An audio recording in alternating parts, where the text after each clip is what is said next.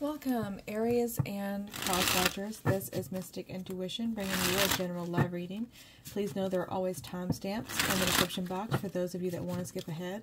Please know that time is fluid. This could resonate for you as a past, present, or a future situation. If it does not resonate, and even if it does, be sure to check out your moon, your rising, and your Venus signs for additional messages and guidance. All right. Ooh, okay.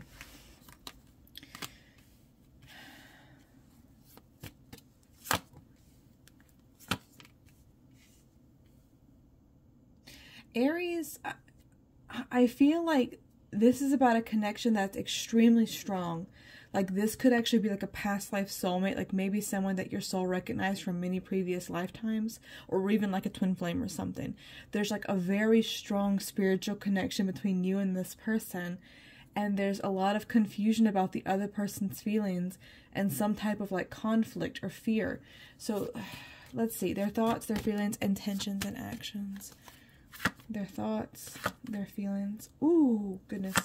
Intentions, actions. Okay. Under the deck is the Ten of Cups.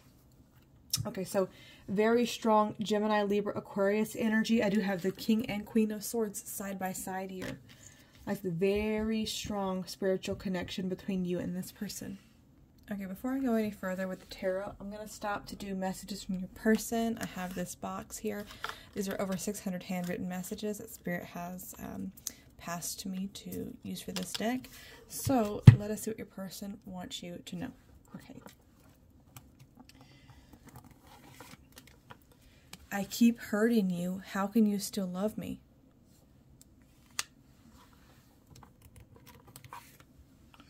I love listening to you talk about anything. I mean, this person loves listening to you talk. They love hearing your voice, just hearing you ramble on about things that you're passionate about. Drunk call. I have a lot going on right now. Reaching out to you through dreams. I wish I could go back in time and do things differently.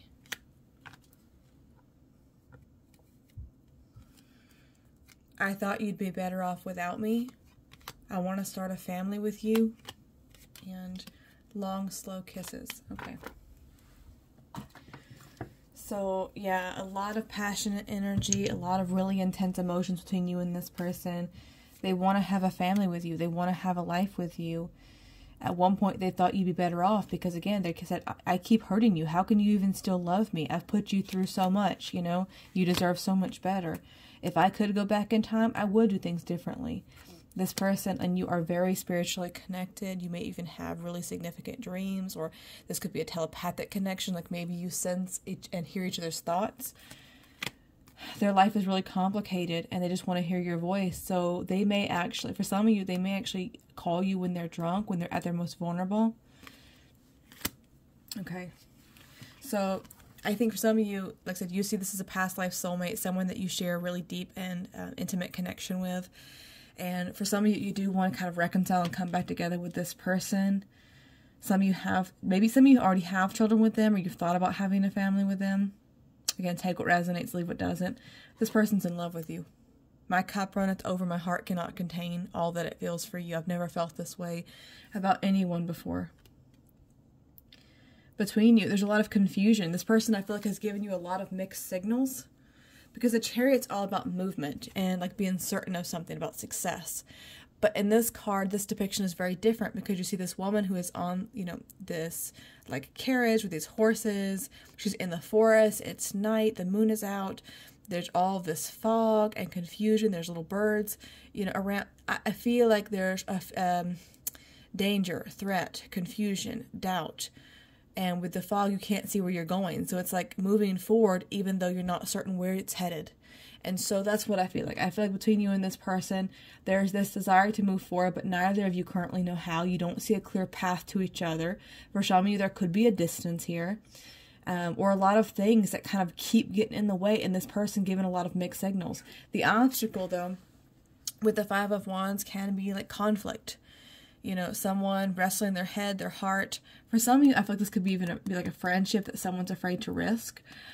But also there can be fears about other people being negative about your connection. And no, before I get it in my comments, every single time I say this, someone's like, well, it doesn't matter, Mystic, about what their family thinks or blah, blah, blah.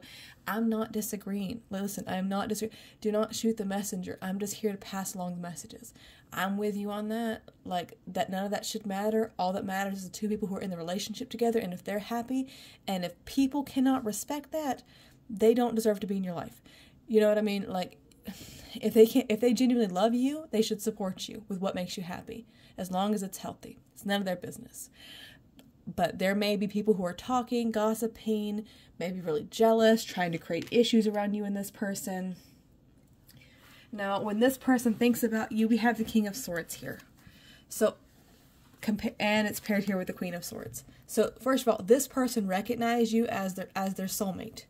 Maybe even twin flames. Now, I don't know why I'm getting like, this person may not know the difference. Like I was saying, this person, they may not know what a kindred spirit is, or a soulmate, or a karmic, or past life, or twin flame, or fault. They may not know what all these things mean. But I think a lot of people kind of just default to, oh, there's something special here, so this must be one of my soulmates or something. But they feel that what matters is, even if they don't know the term for it or what this exactly is, they feel like you belong together, that you're made for each other, that you're supposed to be together. You're so similar in so many ways. Some of you, your lives may even mirror a lot. With the King of Swords, this person thinks about this connection. They try to think about it logically, because there is like this overwhelming sense of like emotions and feelings. And I do feel like this person has given you a lot of mixed signals. And that's why I'm saying this person may not have told you the depths of how they feel. They may have a hard time being emotional. But for some of you, I can see the cup here. For some of you, I feel like this person may like be drinking or something, and they call, and like an outpour of emotion comes from this person. Right? Where they're, really telling you how they feel about you when they're at their most vulnerable. And what they feel like you're also really guarded with your feelings, which is partly why they're protective of theirs. And again, I know some of you are going to be like, well, Mystic, they need to make the first move. I've tried to tell them how I feel. They know exactly how I feel. Again, I'm not disagreeing. But the same way that you might be afraid to tell them, listen, I've always been in love with you. I really want to be with you. And you're afraid that they may reject you or you might get hurt there. They're human also, and they may also have those exact same fears. And for some of them, again, I will never justify negative actions, behaviors, etc. But we do want to understand this person and their perspective. Okay, this is the only way we can get clarity. You already know how you feel, right? For some of them, if maybe they grew up in an upbringing where their feelings were never important, where they were always, felt like I have to internalize everything, my feelings don't matter, I can't be vulnerable because I'll get made fun of or something. They may need even more reassurance than most people would when it comes to, even if you're saying I love you, they may be thinking to themselves, well, you're saying that, but how can you really mean that? You know what I mean? I feel like this person really overthinks emotions, and because you're guarded with your heart, guarded with your feelings, they are also nervous to reveal theirs. But that's why I'm saying there's something about like this vulnerability for this person, or this opportunity where they feel more safer to reach out to you. And for some of you, like I said, there could be some kind of like intimate dreams or emotional dreams between you and this person. Intentions, they may have to cut some things or people out of their life in order to pursue you, because the Five of Swords does talk about walking away. Actions. Well, with Nine of Cups, this person is saying that they're so close to like completion.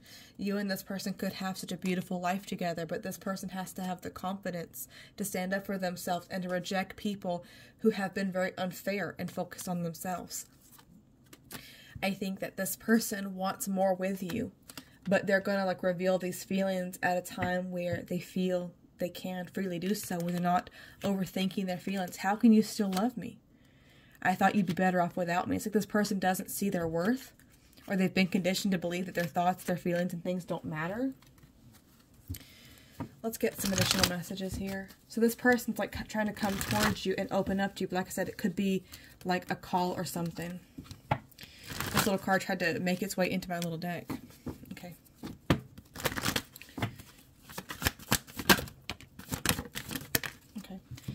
Getting to know each other. And again, this card doesn't mean that you don't know each other. For some of you, it could mean that, maybe you haven't talked in a while, okay?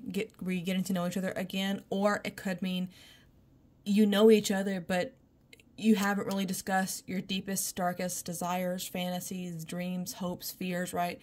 As you reveal your innermost selves to each other, your bond deepens. Opening up to each other, calling in your soulmate. Your prayers, affirmations, and visualizations bring you together. And passion, allow your heart and soul to sing with joy. Somebody no longer holding themselves back. They want it all. They see the future with you. I think that you and this person are very spiritually connected. I think you both have like some, you know, difficult wounds from the past, but there's a lot of healing when you and this person come together. So that's what I have for you. Thank you guys so much for watching. Thank you for liking, sharing, and subscribing. As always, I wish you strength and many blessings. Bye-bye.